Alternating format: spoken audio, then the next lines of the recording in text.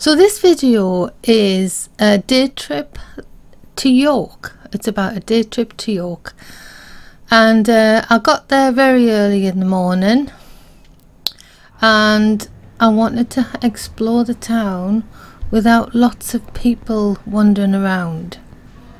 Now this is the famous street, the Shambles in York, and this street has been around a very long time, and it's kept the traditional buildings here, like the old Tudor buildings, and you can see they're all, by the way, they're overhanging the shops underneath, and the window frames, the wood panelling on the outside of the buildings.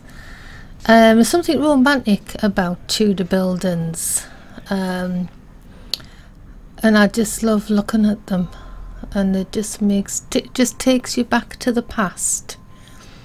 And it was really nice wandering around the street early in the morning. So this was around 6:30 AM when there was nobody around, because it is a very narrow street, and I wanted to have a good look at the shops, because when it's packed, and it does get packed, you don't really notice the character of the shops that well, because there's people in front of them, there's people busying up and down, going in and out, and so it's nice to see the character of the architecture, have a proper look at the windows and the ancientness of it, if that's a word. The cobbled streets. I have been to York a few times, and I have wandered up and down the street in the past when there's been lots of people there, and I haven't really appreciated the street. But when you're going down the street when there's nobody around, it makes you appreciate it that much more. So you can see these old bay windows and all the little signs above the shops. Reminds me of when I was in Scarborough, because they have a street like that with lots of little signs above the shops, which is like an olden day thing. So it was really nice looking around. There's a market behind those stores that wasn't open that early. Look, they've even got a Christmas shop and it's the middle of summer, so that Christmas shop must be there all year round. So this is just outside the York Minster, and you can see it's still early morning, there's not many people about.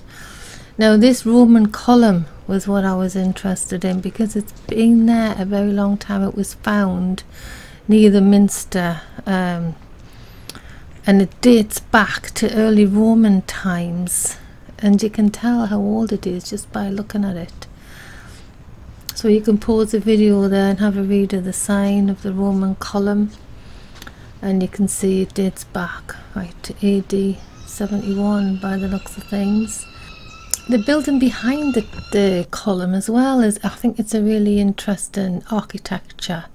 In the windows a look Gothic type architecture, and I don't know what that grass is in front of it, but it really sets it off as well. It's a very tall column. So you don't need to go to Rome to have a look at the old, the old columns. You can come to York.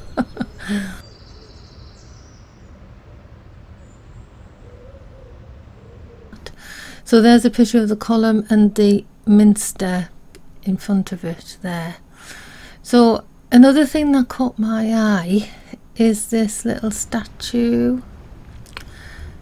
You'll see there, this statue. Now, scaffolding on important buildings like this is a photographer's nightmare, because you don't want to go somewhere to take a photograph of an ancient building for it to be covered in scaffolding.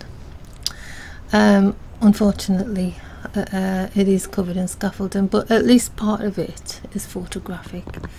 So here we are with this little statue, Constantine the Great, and he was born in AD 274 and he died in 337.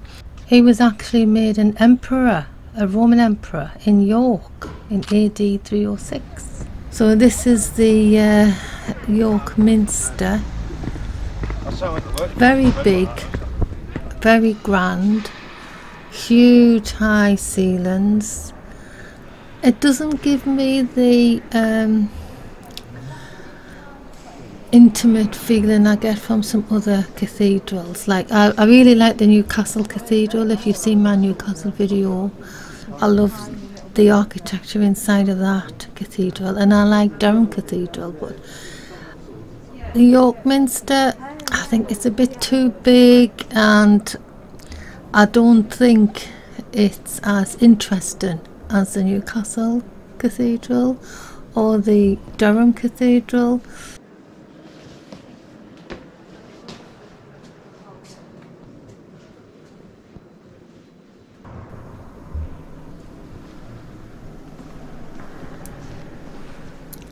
There was a fire in 1984 and it destroyed the rose window you can see there, and it's now been repaired back to its former glory. You can see in this photograph.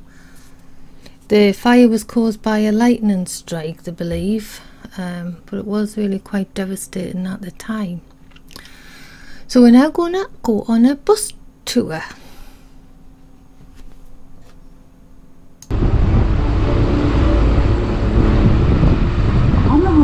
You can see some of the buildings have bricked up windows on the first floor. This comes from the Georgian window tax. In 1696, a law was passed on which owners were taxed on the amount of windows their property had. To avoid paying this tax, windows were bricked up. These days, when something is expensive, you'll hear people say, "That's daylight robbery." It is possible this saying comes from the old tax. You either paid up or lost your daylight, hence daylight robbery. Metropolitical Church of St. Peter in York. It is both a minster and a cathedral. The name Minster derives from the Latin monasterium. From here, the local monks would go out to teach or minister. It is also a cathedral because it contains the throne of a bishop. This is taken from the Latin cathedra and means seat. In York's case, the seat of an archbishop.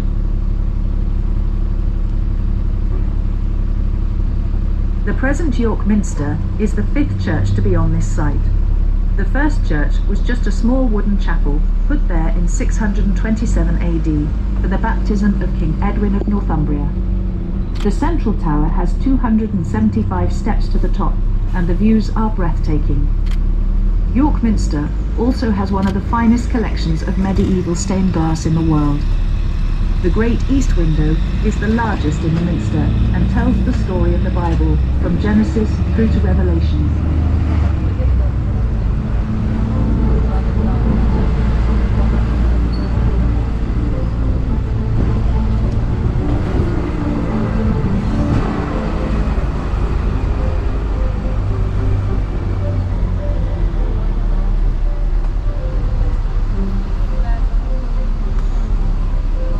Flowing river.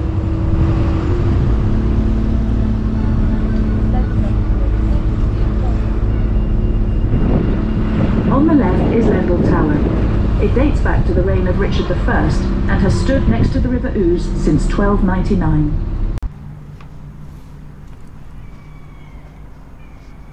So this is High Petergate. So down here is Bootham Bar. So it's a gateway at the bottom of the street, and this gateway has been there has been a gate into York since AD 71 when the Romans built a gate into York. That particular building was built in the 11th century. So it's quite an interesting street to walk down this street. If you want to leave your luggage, if you don't want to carry your luggage around with you in York, there's a place down the street where you can leave your luggage. You do a lot of walking. I think I did 11,000 steps and I was only there a couple of hours. There's gifts and souvenir shops down here, and the toilets are down here as well. If you go through the gate, just on the left, there's some toilets. Cost 40 pence to get in, but you can use your bank card to pay for it. You don't need the coins. This is the hole in the wall. Used to be known as the Board Inn. In 1816, excavations of the Board Inn revealed a dark secret. A hole was found which led to a dungeon where chains and manacles hung. A tunnel also found was bricked up by a superstitious builder because of accounts of eerie footsteps that echoed from the darkness. These footsteps, it is claimed, can still be heard today. What's that?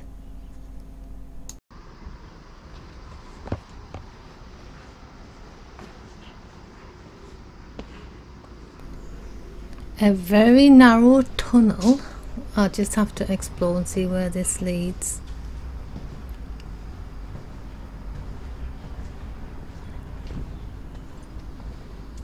It comes out in a sort of a square, like a residential square.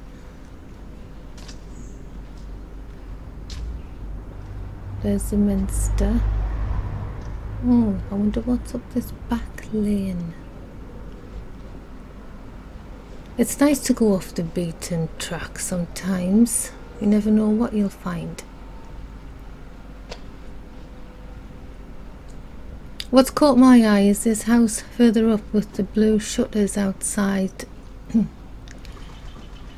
You don't very often in this country see windows with shutters like that, unless the old buildings. But I think they look kind of cool, and with the bikes outside.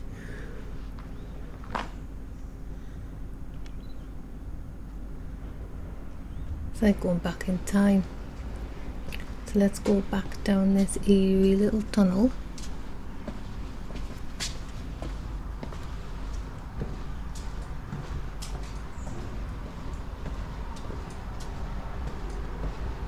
And let's head towards Booth and Bar.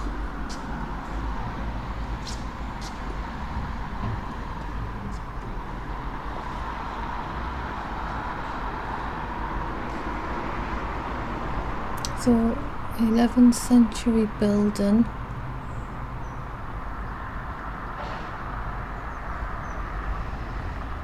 It's got lots of little nooks and crannies, this town.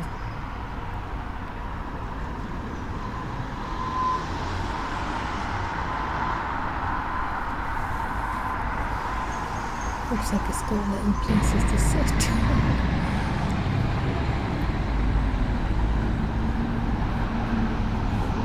So, if you're looking for a toilet, go along here, just past that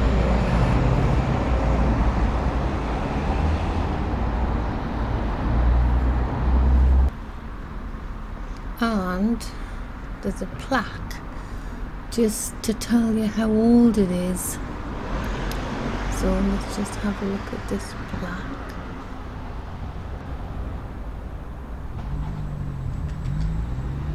So the plaque marks the site of the Porta Principalis Dextra, or northwestern gate of the Roman fortress, of which the foundations, as rebuilt circa AD 300, lie just below ground.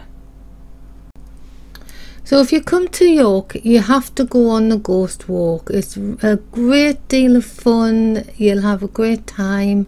I loved it when I went on the Ghost Walk. It tells you where to meet here at 7:30 every night, and you meet up this street in the street of Stonegate. So you must go to that if you're in York. So here's Stonegate. So it's in this street. Now further along, near the Shambles, is the York's Chocolate Story. Very popular with visitors. Haven't been in myself, so I just know that it is popular and it's one of the tourist attractions in York. So if you see the York's Chocolate Story, you know the Shambles is just around that corner. It's the first street you can see there as you go around that corner. That's the Shambles. If you get lost, that is. Welcome to Clifford's Tower. Clifford's Tower is the largest surviving element of York Castle, once the centre of government for the north of England. The original timber tower, which stood on top of the earth mound, was burned down in 1190 after York's Jewish community, some 150 strong, was besieged here by a mob, trapped. They eventually took their own lives. The building of the present stone tower began in the 1250s during the reign of King Henry III.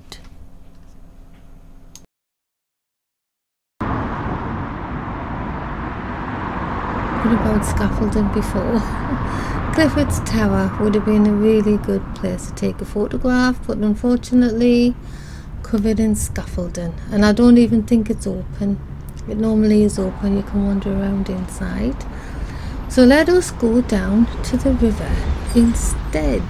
If you can just see there on the right, that's a brand new bar that's going to be opening in a few days time, and it's a beach bar in the middle of York.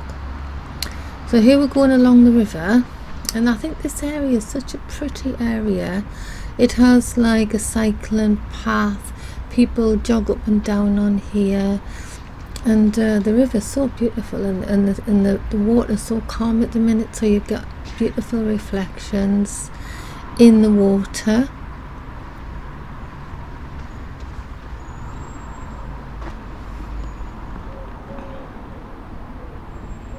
Such a beautiful day today as well. So we'll just have a little wander down this path.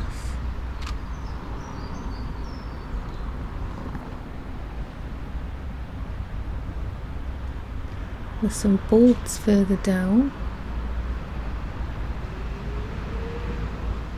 Nice place to live next to the water like that. And there's boats come up and down this river as well.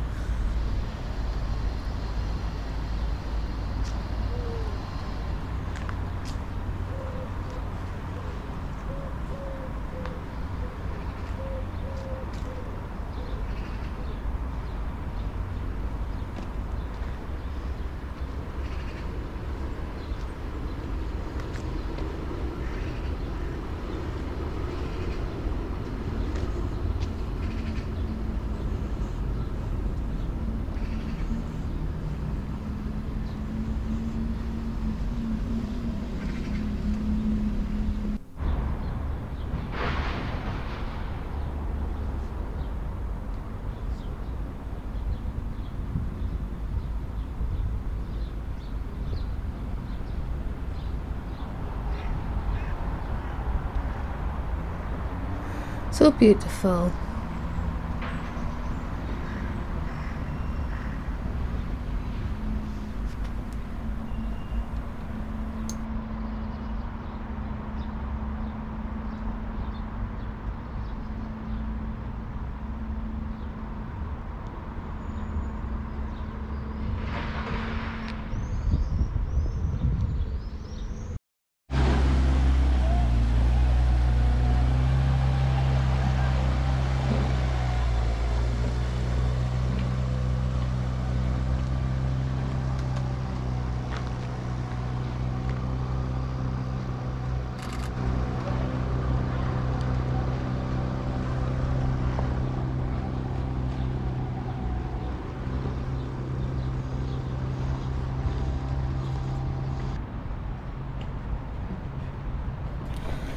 So here's the new beach bar. I think it would be quite fun sitting on one of those benches having an alcoholic drink in the nice sunny weather with the sand beneath your feet. So it's not open yet, well, not while I was here, but have a look, see, it's open between the 24th of June and the 5th of September. And there's the address, York, Y01. So this is the York Dungeon. Now this is another must go to if you're in York. the York Dungeon. They have actors who are dressed up and who give you frights, and they have a mock court. At least they used to have a mock court, and it was where, and they show you how Dick Turpin was hanged and things like that. They show you people bricked up behind walls when the plague was around. I don't know if it's still the same, because it's been quite a few years now since I went inside of the York Dungeon. It's probably even better than it used to be, because it has been a lot of years. So the York Dungeon, it is a must visit, 12 Clifford Street, and you can book tickets online at dungeons.com/York. So there it is, the York Dungeon, a must visit if you're in York.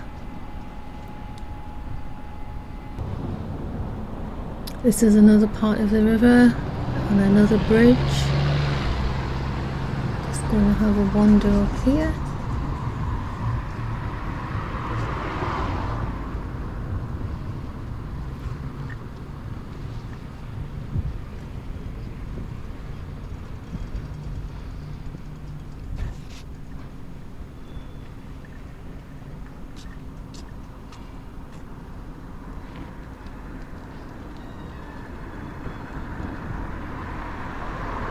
To see what's across the road on the other side.